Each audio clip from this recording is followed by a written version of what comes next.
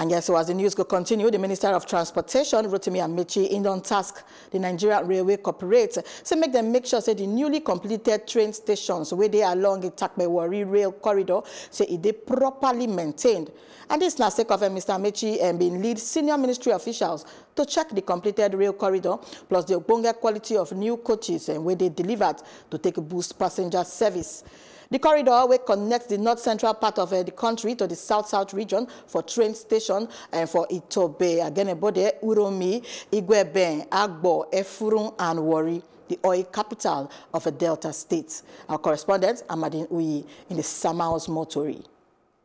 The inspection team led by the Minister of Transportation, Rotimi Amechi, arrived at the Itakpe ultra-modern train terminal. The aim was to appraise the completed Itakpe-Warri Rail project, which has spanned almost 3 decades, outliving successive governments. The team commenced with the inspection of the Itakpe train station, which includes a bus terminal embedded within the facility. The minister said that they want to see it first and before we take over, so that they know whether, apart from the technical aspects, whether it met his expectation. And that's why we're here today. And also we want to see how comfortable the coaches are that came that we want to use for this operation. With me is the Director of Rail from the Ministry of Transportation. He will tell us his thoughts on today's inspection. So what is your appraisal on what you have seen today?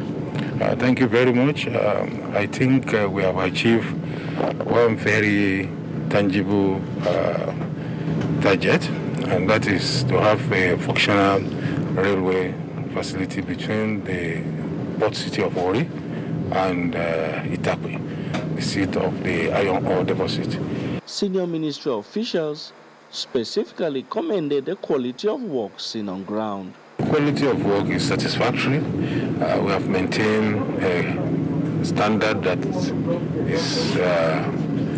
is recognized internationally, and the construction company have dedicated themselves abiding by all our specifications, both in terms of material, type of design.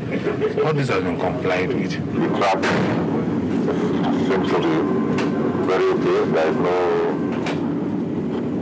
bumps, it's smooth, and the coach seems to be also rideable. The Warri-Itakpe rail corridor is unique. It's taken almost 30 years to be completed. However, these last 2.5 years, where we have seen a renewed vigor from the federal government, we have seen the rail project successfully come to an end. It was fully financed by the federal government, supervised by Nigerian engineers, and can be termed fully local content. There is no expatriate in this project. Supervising team is entirely Nigerians. So we have gone a long way, and we achieved this by local content, and we are ready to undertake such projects in the future. The Minister of Transportation, Rotimi Amechi, warned the Nigerian Railway Corporation to ensure the facilities are properly maintained.